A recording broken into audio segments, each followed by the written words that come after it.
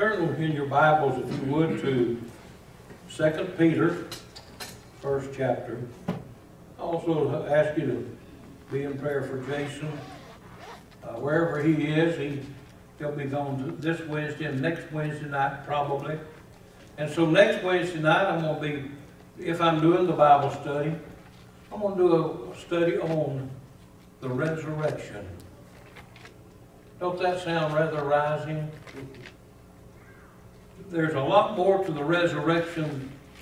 We think about one of the last days going to be a resurrection. There's already been some resurrections. We're going to look at them. And they're in the Bible, so it's not, if it's not in the Bible, I don't tell you. And had a person a little bit back asked me what was my opinion on something. I said, well, my opinion, if it's not in the Bible, I have no opinion.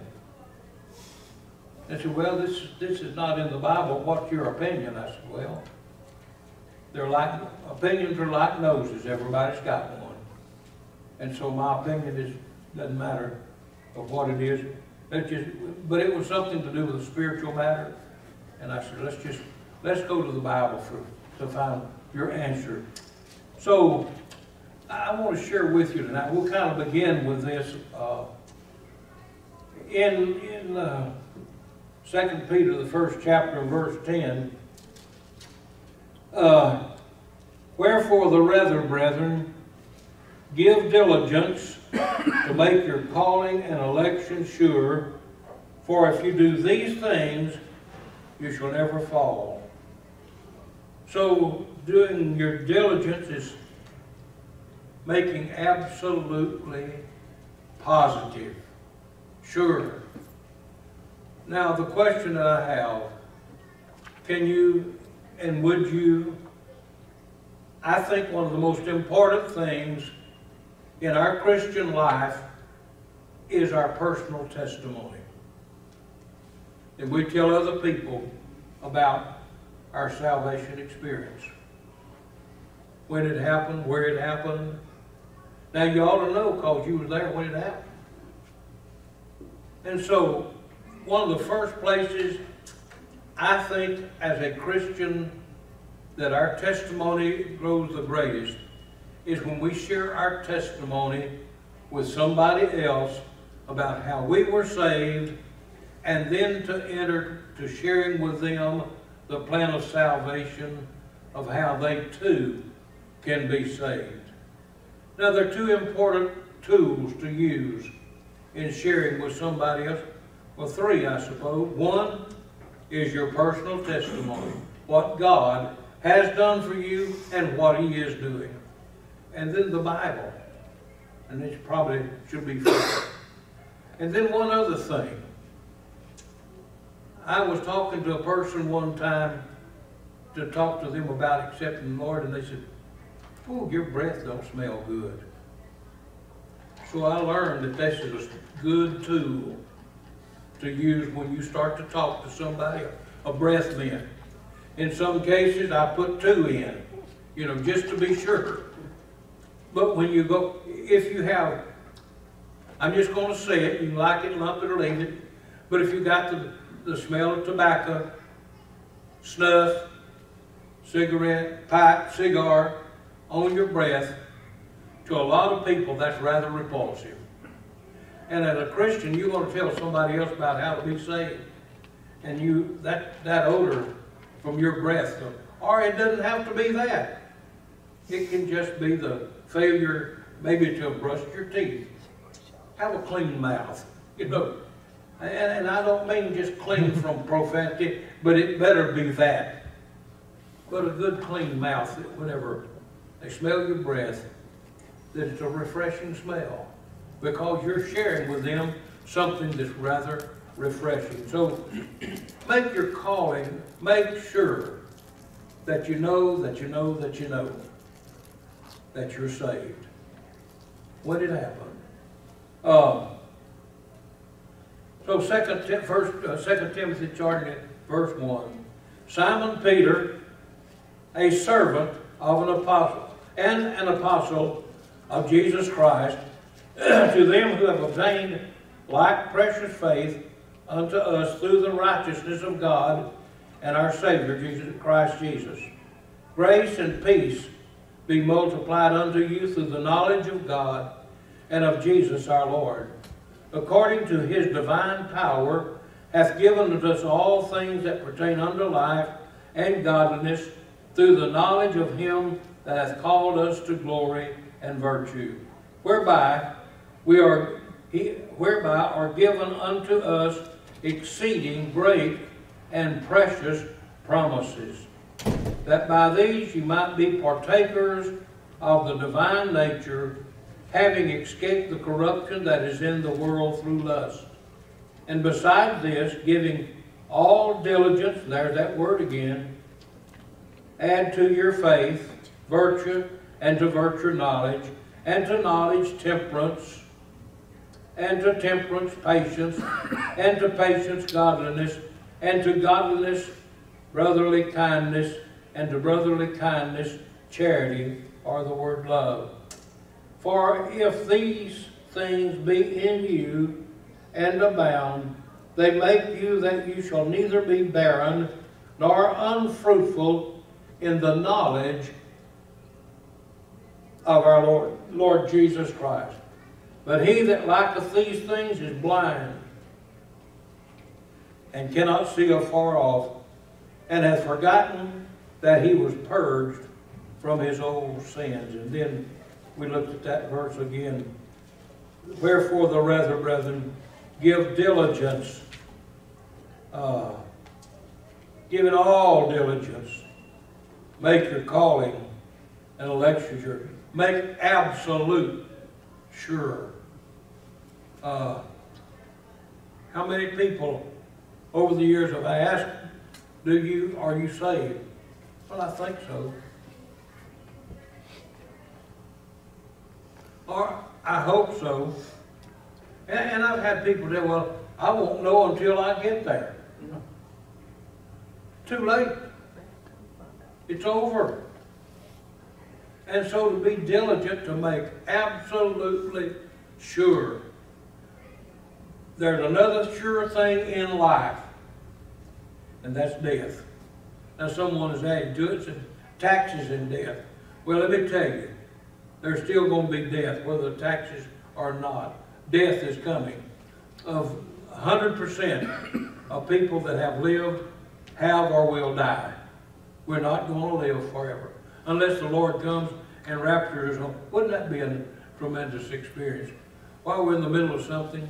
And I've often thought, he said, the hour you think not. I think it might be on a Wednesday night, because most Baptists wouldn't think the Lord would come then. Oh, that, you know. At any rate, I titled this study, Biblical Qualifications, and I used to call it for church leaders, but I changed the title to the Lord's servants. We aren't leaders, we're followers. We're followers of the Lord Jesus Christ. And that's where it really matters in life. Order our conduct in keeping with the principles of God's Word. How many times did you have heard it? Well, you know, I know so-and-so, I'm as good as he is or she is. Well, that's wonderful. But don't compare yourself to me or anybody other human. Compare yourself to the Lord Jesus Christ. If he was standing right beside you now, can you say, hey, I measure up? And if you say you are, you just failed the test. We don't do that. And then in the book of Ephesians, the 4th chapter, and verse 1, walk worthy. Gosh. Ephesians 4:1. Therefore, the prisoner of the Lord, beseech you that you walk worthy of the vocation wherein ye are called, with all lowliness. Well, what is lowliness? Humility. No, humility, meekness, long-suffering. Don't pray for that. Don't pray for long-suffering. That's like we're praying for patience, forbearing one another in love, endeavoring to keep the unity of the Spirit in the bond of peace. And so loving one another and caring for one another. Then in 1 Corinthians, the 6th chapter, 7th chapter, I'm sorry, verse 17. But as God hath distributed to every man, as the Lord hath called every one. Do you recall the time when the Lord dealt with you and you accepted Christ as your Savior? Good time to think back. A good time to back up and remember that experience. I refresh that experience often in my life. That Wednesday night. Freeway Baptist Church, 149 Winkler Drive, October the 15th, 1958. I already have my obituary written. I got my birth date and my rebirth date and my graduation date. I left that blank. That's what I want. When I was born, that's not that important. What is important was when I was born again. I've had people tell me, well, but you know, the Lord understands, He made me like this. That's why He said you have to get born again. A lot of folks need to be, we all have to experience the new birth to be born again.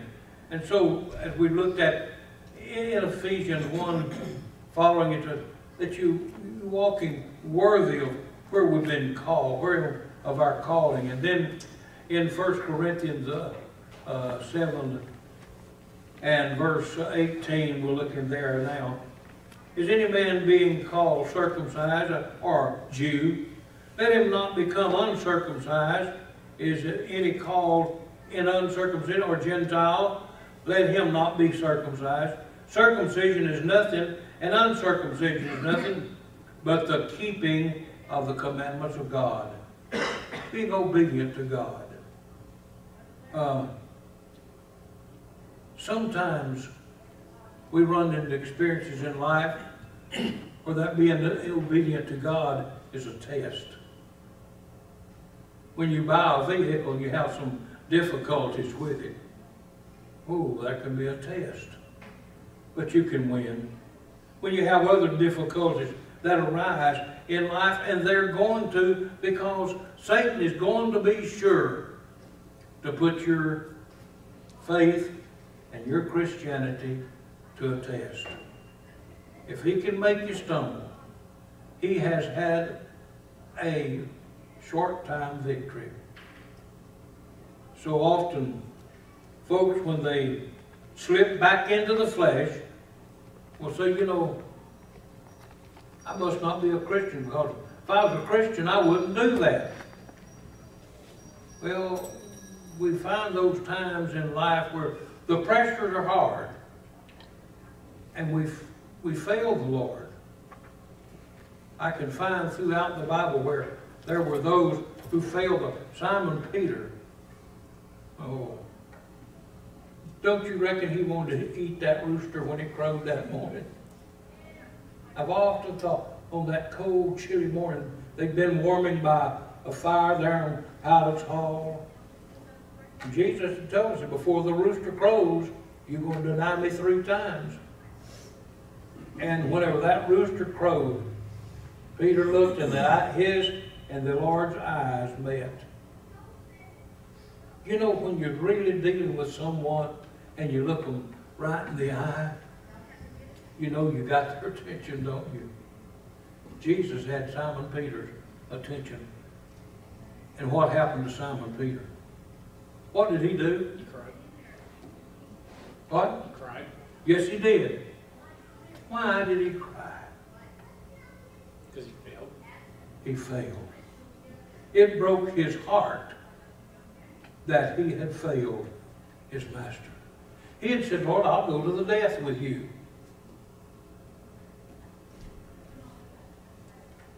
I've been in testimonial services where I've heard people say, well, I tell you, I'd never do certain things, and the next day they're doing what they said they'd never do. A little, you know, what does the Bible tell us? What does James say about the tongue? It's what? Yeah. A little fire to a little red devil behind a white picket fence. You know? And the devil can slip in there on your tongue. That's usually one of our big problems, is the tongue. Have you ever wanted to just wish you could just stomp your tongue? Just put it out, step on it good. When I was pastor at Castro, they used to tease me that, and I was always putting my foot in my mouth about something, and they said I was the only person they knew that could walk with both feet in his mouth. I guess so. Colossians 1:9 said, walk worthy of the Lord unto all pleasing. Walking. James again says, this is Goins' paraphrase, but your walk and your talk ought to match up. That doesn't always happen. No, it doesn't. Boom. I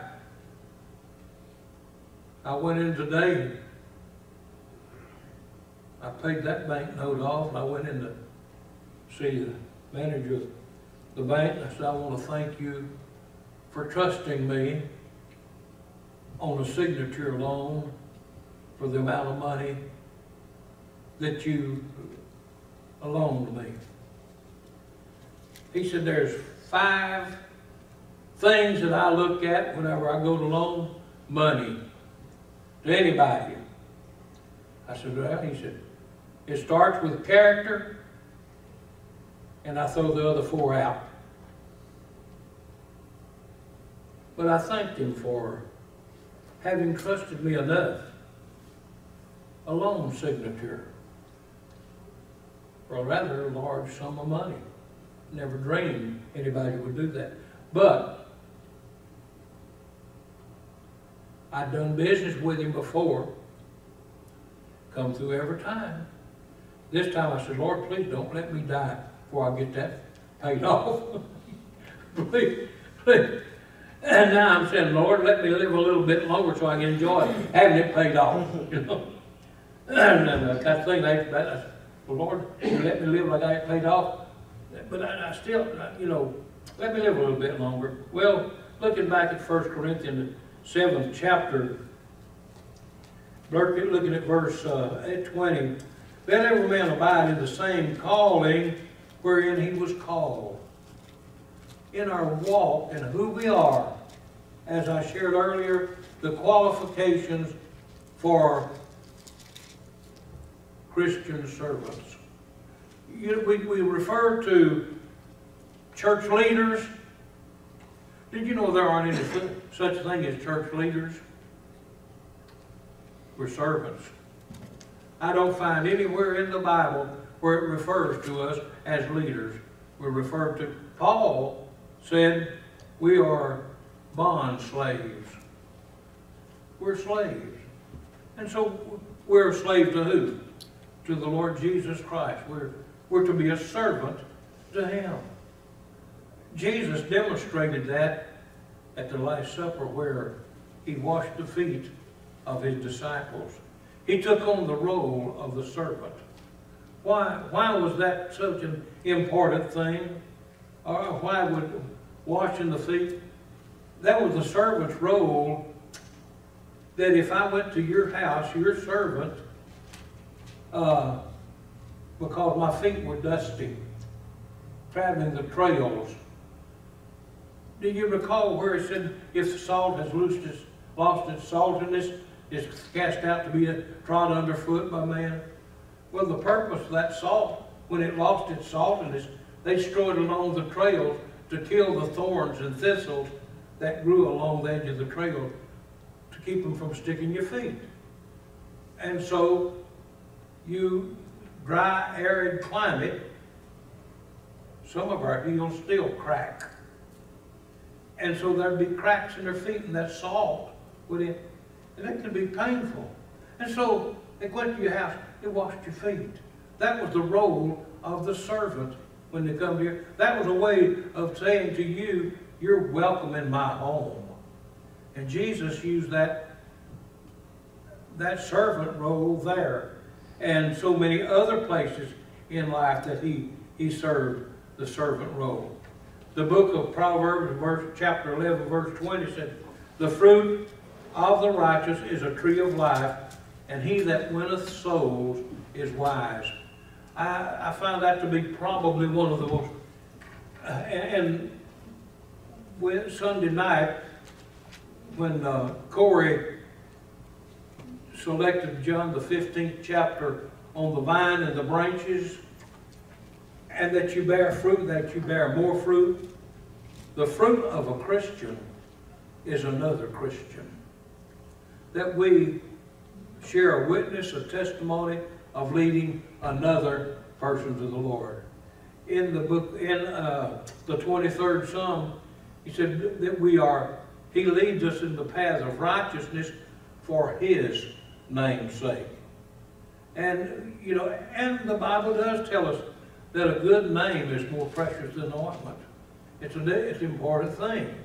But that name is for no other purpose and should not be in our lives other than to exalt the Lord Jesus Christ as our Lord and our Savior. So, walking worthy,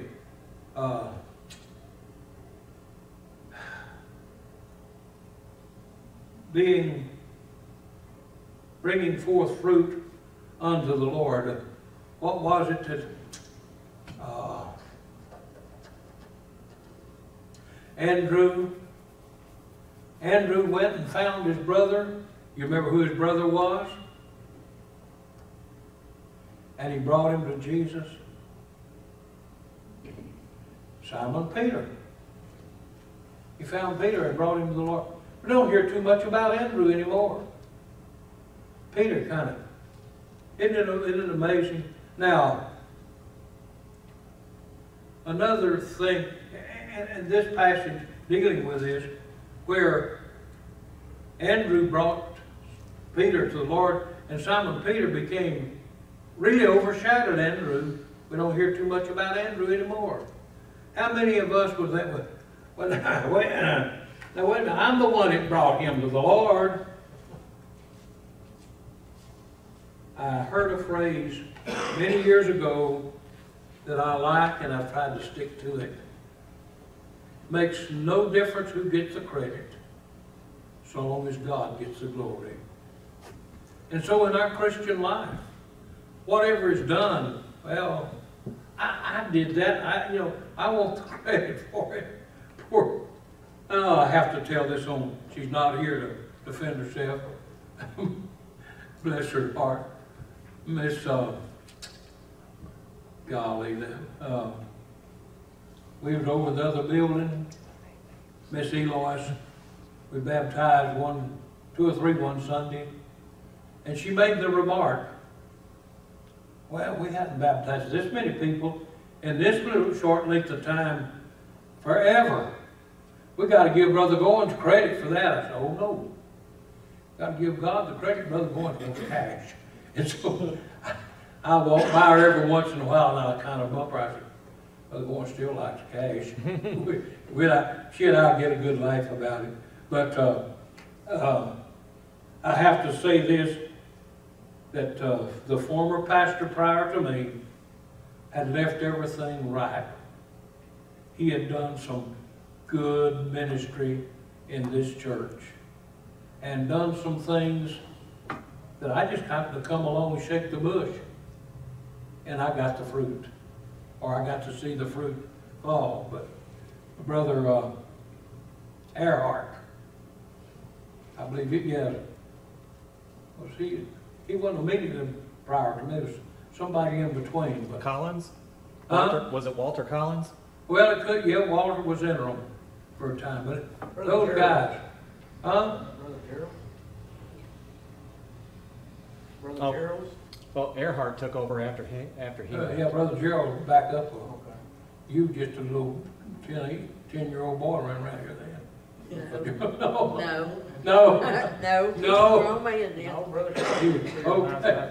Oh, Trust me. here we go. I controlled him when he was 8 and 10 in class. Okay. No, I tried. Okay, but anyway, these men had done it. You know, Paul said, "There's one that waters, another plants, but it's God that gives the increase."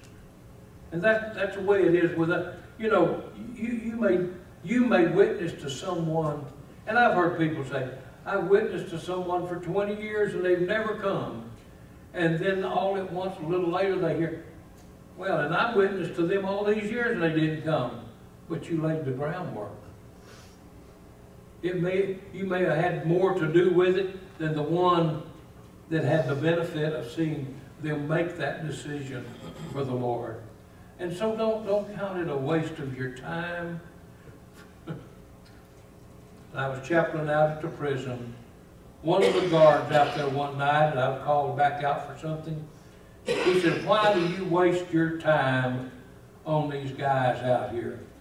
I said, "Well, first place, they're worth it in the eyes of the Lord. And the second place, it's not my time, it's God's time.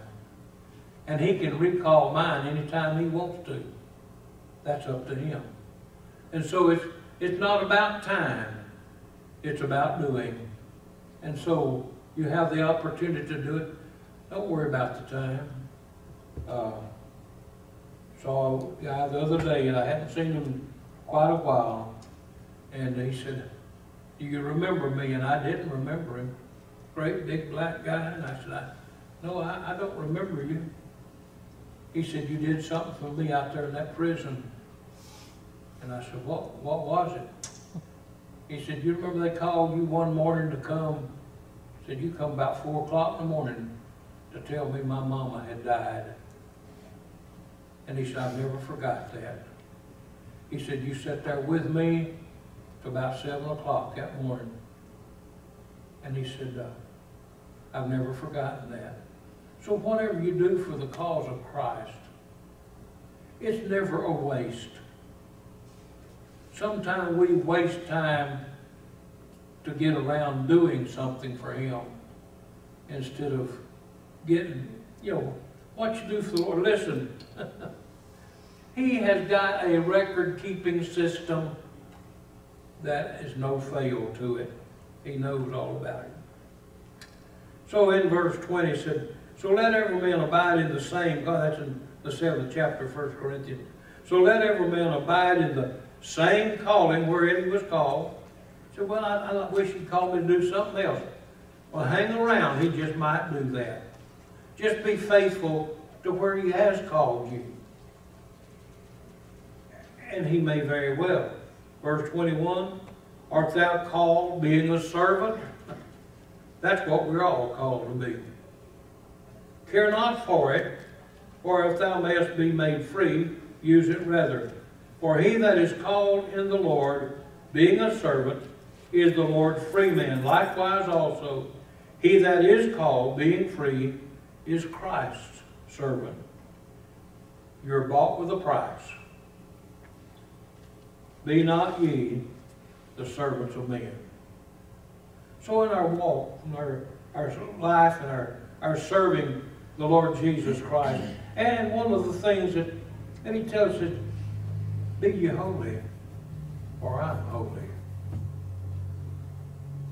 We don't hear a whole lot about holiness and holy living anymore, but we probably need to recognize that. 1 Thessalonians 2:12 says, being worthy. Oh goodness, how can we be worthy of God? Without Jesus, we That's exactly right. Apart from the Lord Jesus, it's impossible to be. Let me look that passage. Let me look it up. I got it written down. Well, Jason may have got my Bible, or somebody's moved.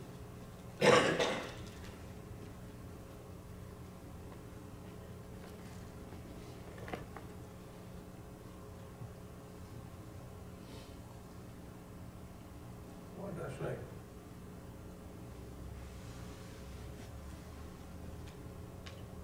Good. 2 Thessalonians 2:12, yeah.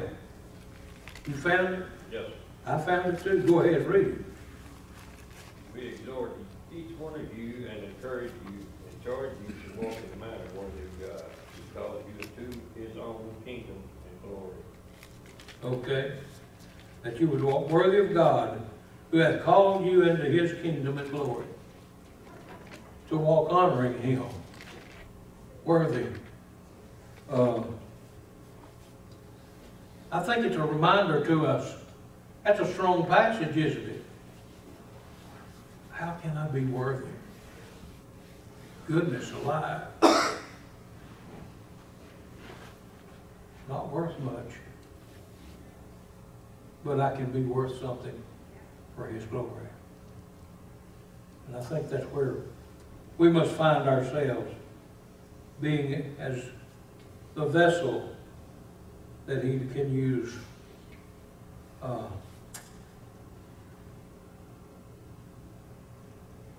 Any comments you have you want to share? Confessions? Be careful.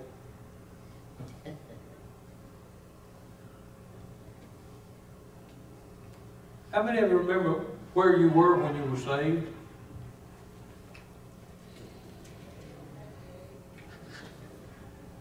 Sometimes that salvation experience didn't just happen all at once. And I think God had worked on me for a while, but that night that I was saved, that's the night I said, okay, Lord, I turn it over to you. And that's the time I remember that. Oh, I had been teaching a Sunday school class prior. I served on committees in the church. I was somebody in the church, but I was lost. And every time an invitation was given in church, I battled it. When it was over with, you know what the devil put in my mind? The invitation was over. Well, you won that one. I lost that one. I was a loser once again. Until that night, that Wednesday night. Yeah, in a Baptist church on Wednesday night. Who ever heard of that happening? It ought to be a regular thing. Ought to be. With a oneness, I can almost assure you that will become a regular thing. Children, when they come to the knowledge of their need for Jesus Christ. Now, I've had folks say, well, they can't be saved till they're 12. Who said? That's trying to put a limit on what Jesus can do. I know that find where Jesus was in the temple debating with the lawyers and doctors and the professors, if you please, on the whenever his parents came back to find him, and he was 12 years of age. But that doesn't mean a thing in the world. I've seen children who were brought up in a home where they had Bible studies, prayer time, at 5 or 6 years old. I saw a little 4-year-old. I questioned that little girl. She had spent the summer with her grandma up in Ohio. And she come home, told her mama, she said, Mama, I was saved up at grandma's, I'm ready to get baptized. Didn't know how to say baptized, but she knew what it meant.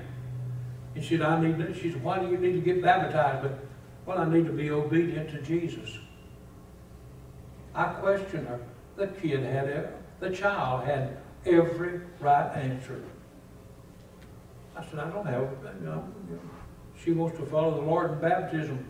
I can't say no. Would you believe I got criticized? Well, he's going to baptizing babies now. I won't say no, you keep the nursery, I don't. Now you know it was a person that worked in the nursery that complained. But at any rate, our walk with the Lord Jesus is so evident.